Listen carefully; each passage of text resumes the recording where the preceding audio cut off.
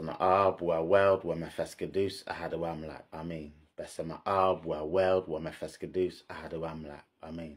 Besa ma'ab weld wamefeskadus ahadu amla. Amen. Good morning, blessed love. Yetabarek for cure. So on with the journey of the reading the Ethiopian Bible, a chapter a day.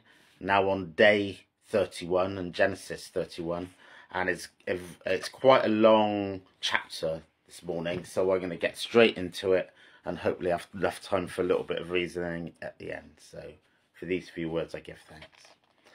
And he hears the words of Laban's son saying, Jacob has taken all that our father has. Indeed, from that which our father has, he has made all his glory. And Jacob sees the face of Laban, and behold, it is not with him as before. And Yahweh says to Jacob, return to the land of your fathers, and to your father, and I am with you. And Jacob sends and calls to Rachel and Leah to the field, to his flock, and says to them, I am beholding your father's face, that is not towards me as before. And the God of my father has been with me, and you have known that with all my power I have served your father, and your father has played on me, and has changed my hire 10 times, and God has not permitted him to do evil with me. And he says thus, the speckled are your hire. Then all the flock bore speckled ones. And he says thus, the striped are your hire. Then all the flock bore striped. And God takes away the substance of your father and gives to me. And it comes to pass at the time of the flock conceiving that I lift up my eyes and see in a dream, and behold, the male goats which are going up the flock are striped, speckled, and spotted. And the messengers of God says to me in a dream, Jacob, and I say, here I am. And he says, now lift up your eyes and see that all the male goats are going up on the flock are striped, speckled, and spotted, for I have seen all that Laban is doing to you. I am the God of Bethel, where you have anointed a standing pillar, where you have vowed a vow to me. Now arise, go out from this land and return to the land of your birth. And Rachel answers Leah also, and say to him, have we yet a portion and inheritance in the house of our father? Have we not been reckoned strangers to him? For he has sold us, and he also utterly consumes our money for all the wealth which God has taken away from our father. It is ours and our children's, and now all that God has said to you, do. And Jacob rises and lifts up his sons and his wives on camels, and leads all his livestock and all his substance which is required, the livestock of his getting, which he has acquired in Paddan Aram, to go to his father Isaac in the land of Canaan. And Laban has gone to shear his flock, and Rachel steals the teraphim which her father has. And Jacob deceives the heart of Laban the Aramean, because he has not declared to him that he is fleeing. And he flees, he and all that he has, and rises and passes over the river, and sets his face towards the mount of Gilead.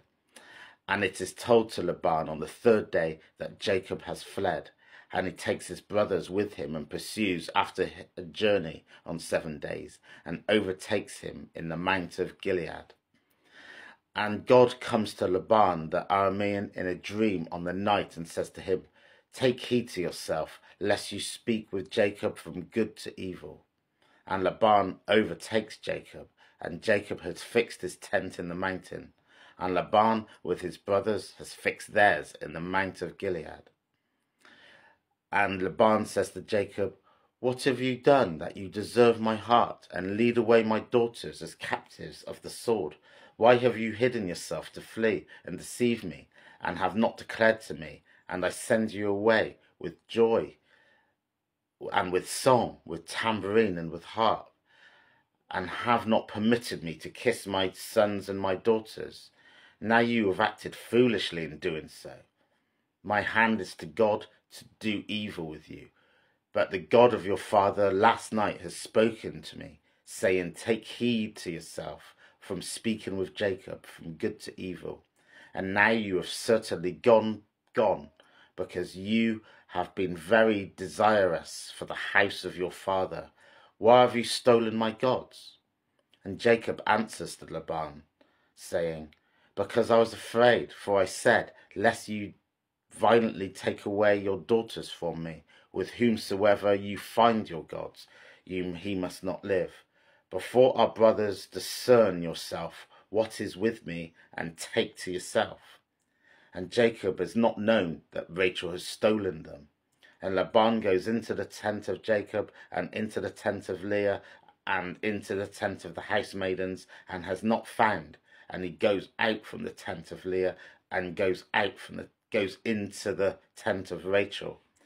And Rachel has taken the teraphim, and puts them in the furniture of the camel, and sits on them. And Laban fills all the tent, and has not found. And she says to her father, let it not be displeasing in the eyes of my lord, that I am not able to rise at your presence, for the way of woman is on me. And he searches and has not found the teraphim. And it is displeasing to Jacob, and he strives with Laban. And Laban answers and says to Jacob, and Jacob answers and says to Laban, what is my transgression? What is my sin, that you have burned after me, that you have felt all my vessels? What have you found of all the vessels in my house, set here before my brothers and your brothers, and they decide between us both? These 20 years I am with you, your ewes and your female goats have not miscarried, and the rams of your flock I have not eaten. The torn I have not brought to you, I repay it. From the hand you seek it. I have been deceived by day, and I have been deceived by night.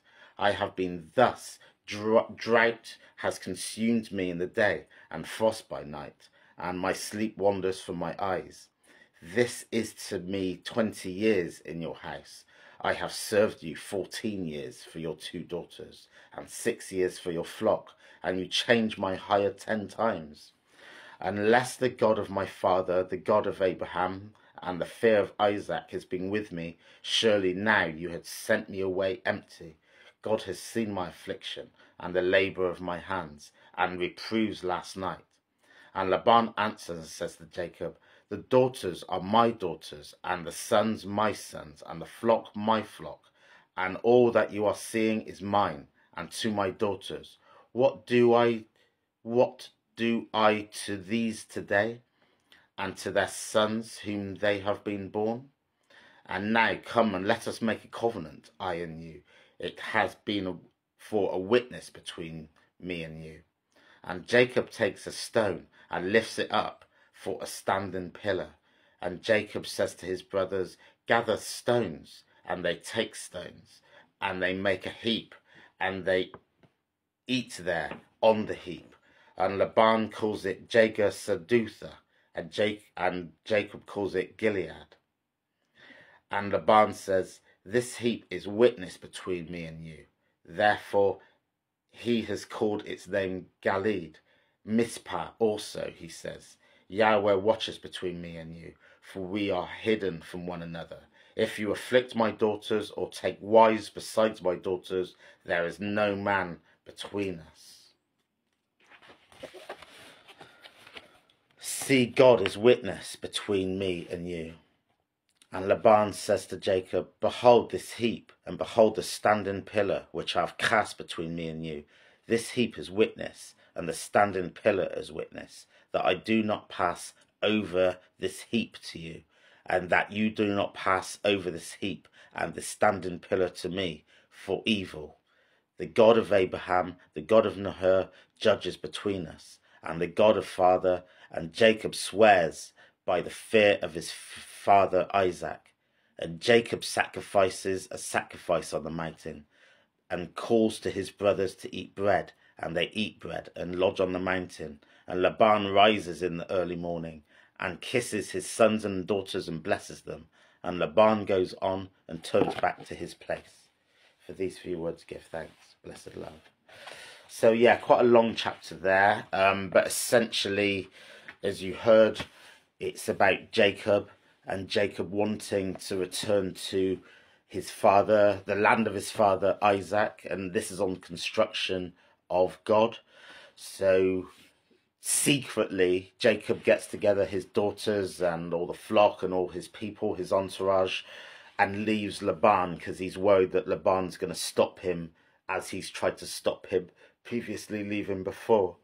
And then, as we heard, before leaving, Rachel steals some of the idols, the teraphim, which are like idols, from his father. And then Laban finds out a few days later that they've all gone, and then chases them down and knows that something's been stolen, and then searches Jacob's camp and says, "Why have you left? Because I would have given you a party if you told me you were leaving and you stolen my daughters away." And Jacob says, "Well, I feared for you that you were going to try and stop me because you stopped me before." So they search the camp and they can't find the idols because Rachel was sat on a camel. And as it says in here, that Rachel says to her father that she's the way of woman is with her, so she can't stand up from the camel. So she's on her period. So Laban accepts that, and they can't find the idols. And then it goes on, and then a peace pact is made between Jacob and Laban, and they create a stone pillar in the name of peace. And then Laban says, "I won't go beyond this point to cause you any harm, and you don't come beyond this point to cause me any harm." And they kind of call a truce, and then that's how it ends there. And then Laban goes back to his place, and then Jacob carries on to his land. So yeah, really interesting, quite epic storytelling on some levels. I think one thing that strikes me is Rachel. So the conceit hasn't stopped. The story of Jacob in relationship to Laban is full of deceit. And here we see Rachel leaving her father's house, but before she leaves, she steals these idols from her father, the household teraphims. But I think what's interesting is that they are actually protected by the monotheistic God, by the God of Abraham, because God has instructed Jacob with Rachel and Leah to go back to Canaan. So Rachel sits on top of the idols and says to her father, "I can't get up because I'm on my period." So the idols didn't protect themselves. It was actually God who protected Rachel, and in turn protecting the idols. So that's interesting, because it shows God's power and not the power of these teraphim idols. So that's one thing that kind of struck out to me. And another thing is, again, the peace pact. We saw the peace pact made with Abraham. We saw the peace pact with Isaac, and now we're seeing a peace pact between Laban and Jacob. And even, they both feel aggrieved. Excuse me. Jacob feels aggrieved because of all the years of deceit and changing terms of contract that Laban's been done to him. And we see Laban being aggrieved because his whole family, his daughters, have left him under the cover of darkness and also been stolen from his household. So he feels aggrieved.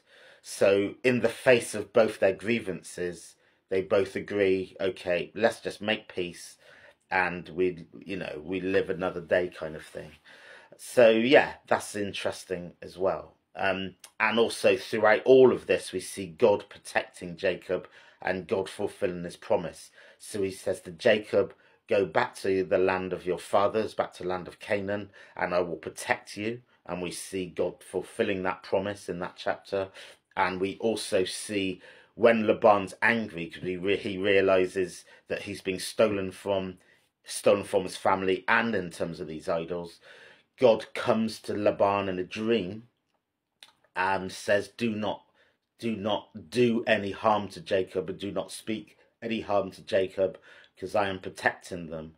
So that's why when Laban finds Jacob, he says, "Well, you've stolen my daughters and you've stolen my idols. Why have you done this to me? But I'm not going to do you any harm because I know your God is protecting you." So, and in the end, that's what then causes the truce as well, when Laban doesn't find the idols. So all through that, we see human kind of, yeah, weakness, deceit, theft, etc. But we still see God fulfilling his promises throughout that navigation, and he's showing his true face to Jacob in terms of the God of protection, but he also showed his face to Laban as well. So all sides get to see the glory of God and the power of God, etc. Even Rachel, who's sitting on these idols. So there's a lot going on in that chapter. A really interesting story, really interesting, yeah, set of navigations, really. So, yeah, I will end there. Thanks for listening. I think it's been really interesting. And again, even though I've read these chapters, I haven't read these chapters now for many, many years. When I read the Bible the first time, many years ago, not even sure how long ago that was, like reading it chapter to chapter, probably a good 20 years ago or something. So it's really good to revisit. A lot of us kind of dip into the Bible and do certain chapters, and that's fine as well. But there is a place for reading it all the way through, because it gives you a different kind of overview. So yeah, thank you for witnessing my journey on this path. So have a blessed day, God willing. It's a breath for cure, blessed love. And again, God willing, I'll be back tomorrow. Oneness.